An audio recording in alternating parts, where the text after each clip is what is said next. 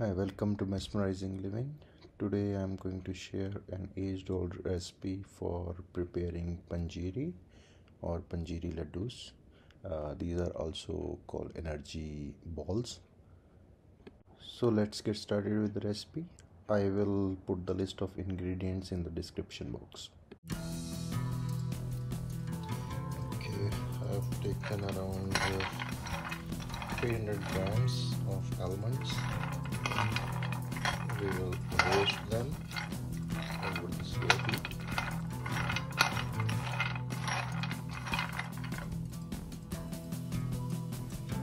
Once roasted, we will take them out. Same way, I'll roast walnuts, and I've taken them out to grind them.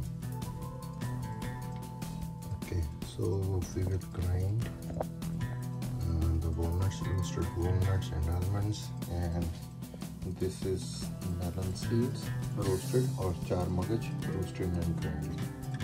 So ground Chaar Magaj or melon seeds, and we'll grind all other dry fruits, roasted dry fruits, and mix it with.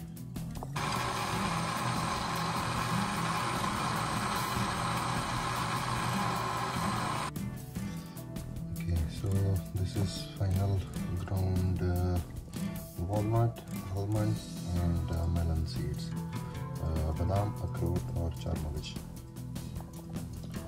And this is poppy seeds or khaskhas. So we're gonna dry roast this one also, and then we will grind it to the powder form. Khaskhas or poppy seeds. And then we will dry roast flax seeds or Acacia, and we'll also grind this. Once the dry roasting is done, flax seeds also will grind it. Okay, so the next item is Kamarkas. I don't know the English name for that. I'll look it over the back and maybe I'll put it in the description box below. But yeah, this is Kamarkas. You can get it across any DC store. Yeah, let me check out the packing. Yeah, nothing is mentioned here. So yeah, Kamarkas, we'll dry roast it and then grind it up. So the next item here is desiccated coconut. We are using it for little crunch and for sweetness, natural sweetness. Even though I'll add some sweetener, but yeah, desiccated coconut adds some sweetness to it. Be very careful as it will burn very quickly. So keep on stirring it up.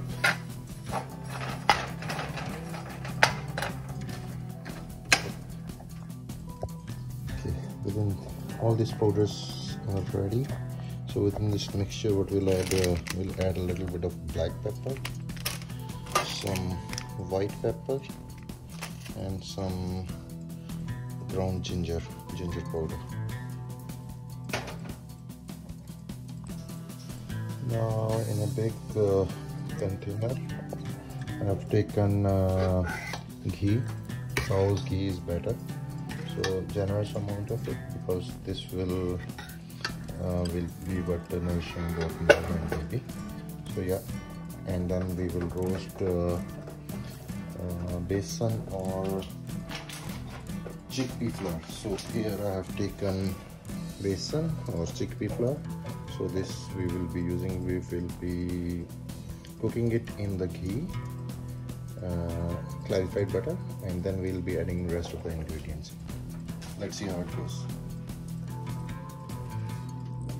Now we will add all the other ingredients, remaining powders.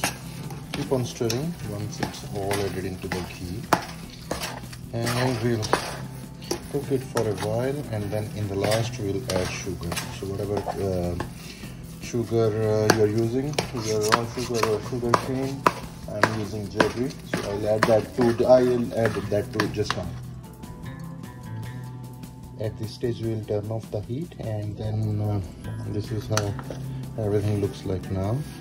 So we'll let it cool for a while, and then we'll make small balls out of it.